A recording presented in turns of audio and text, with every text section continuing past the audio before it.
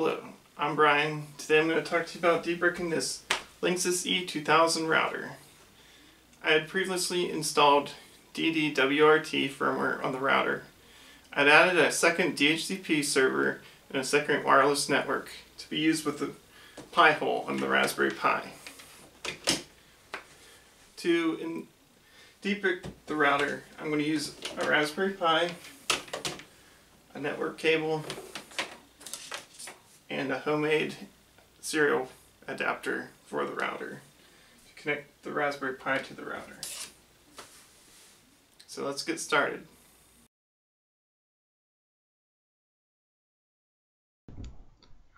There is a link in the description where you can find the original build of this cable. I only added popsicle sticks to someone else's design so it is easier to handle, and so it will stay connected. This serial cable can be made from an IDE cable.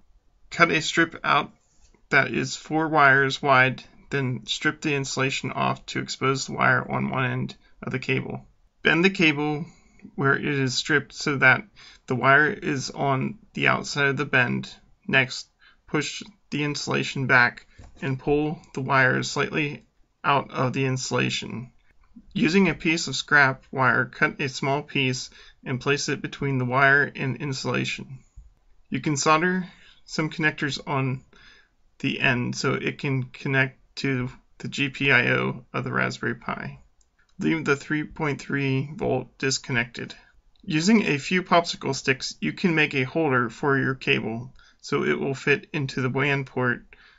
I started with cutting the end of one popsicle stick so it will fit into the lower part of the WAN port. I then cut a small square so it would fit on top of the popsicle stick, then glue the small square to the popsicle stick. Test the connection by placing the cable in the WAN port and use the popsicle stick to hold it in place. Use additional popsicle sticks to wedge it in place. Use a multimeter to test the 3.3 volt and ground are making contact. When satisfied with your cable, you can hot glue the cable to the stick. I also hot glue around the wire we stripped so that the wire doesn't get pulled out any further. You could try to flash the router by TFTP when the router first boots up. However, if your router has certain bridge settings or firewall settings, then it may not work. On my router, I entered a bridge with an additional wireless network with a separate DHCP server on the same subnet. I think I actually accidentally set it to an overlap DHCP range. On my router, it would hang after initializing the bridge. When you use the serial method, it stops shortly after startup.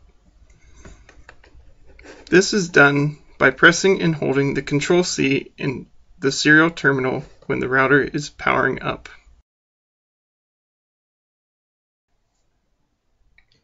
So you're going to want to open the Raspberry Pi configuration.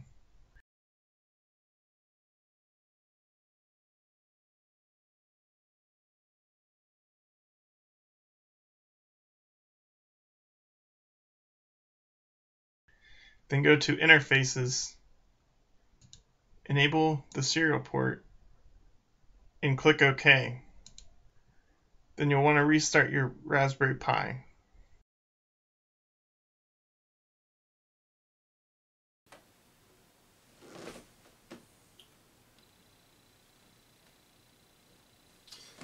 Now you're going to open up the terminal again. Check to make sure your serial port is listed. Be this TTY AMA0. Now we're going to install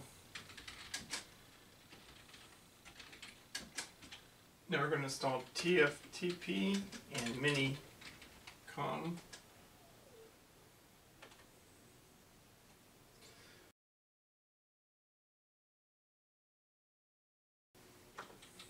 Wait for that to install.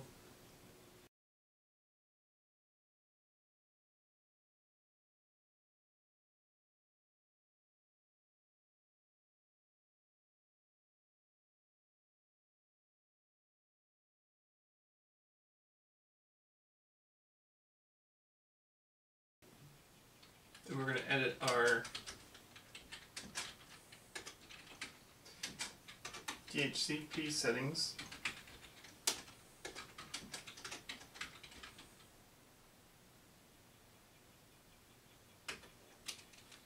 Scroll to the bottom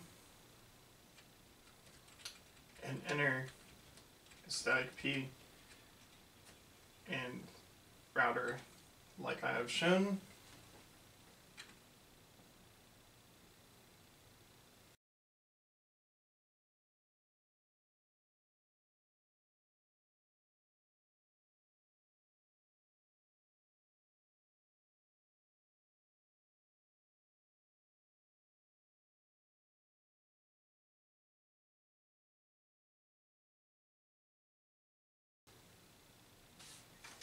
Exit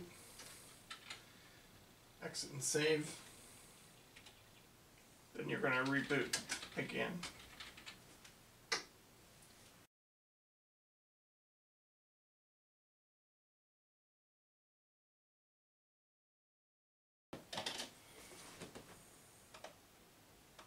Next, we're going to open up minicom.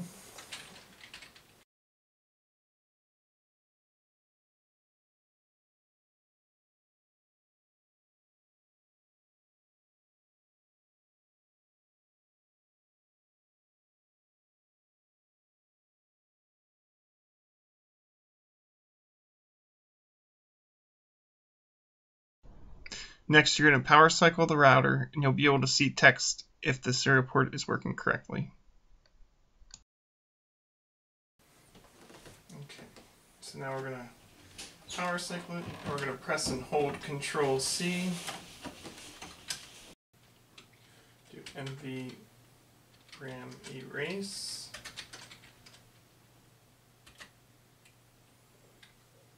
We're going to reboot. Holding Ctrl-Z again. Get the menu again. We're going to do if-config. We're going to see that we're on the same IP address that we listed before.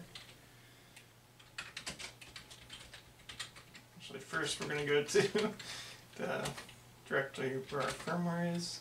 Ours is E2000 bin. We're able to ping the router.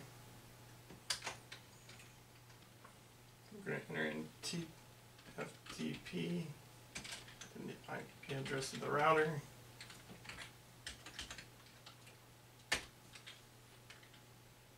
Enter in binary. Get that, but don't hit enter yet. Over here we'll do flash t header colon /1 TRX. Press enter, then move over here and press enter. And then wait for it to upload.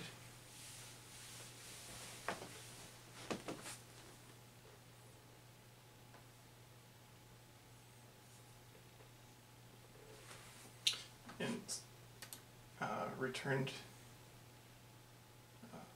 in 9.7 seconds, so we know it worked. And now it's just loading the firmware.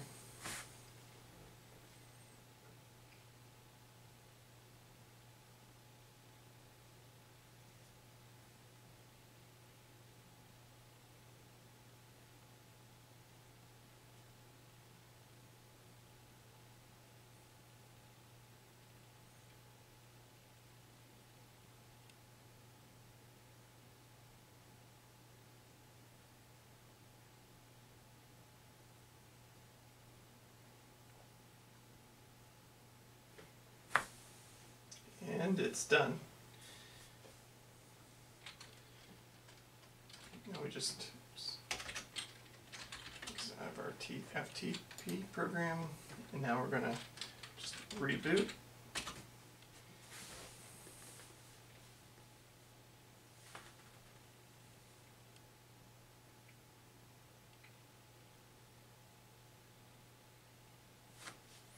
Now, if your router may have not been able to make it, or might have been able to make it to a certain point, so now it should be able to make it like if it was bricked, but now it should be able to fully load. You can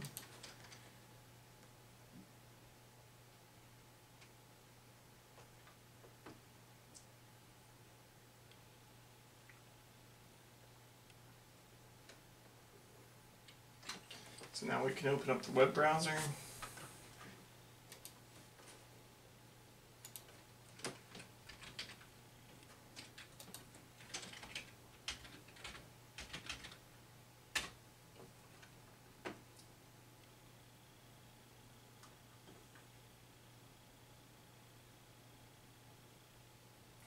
And now we can see that we're able to access the router.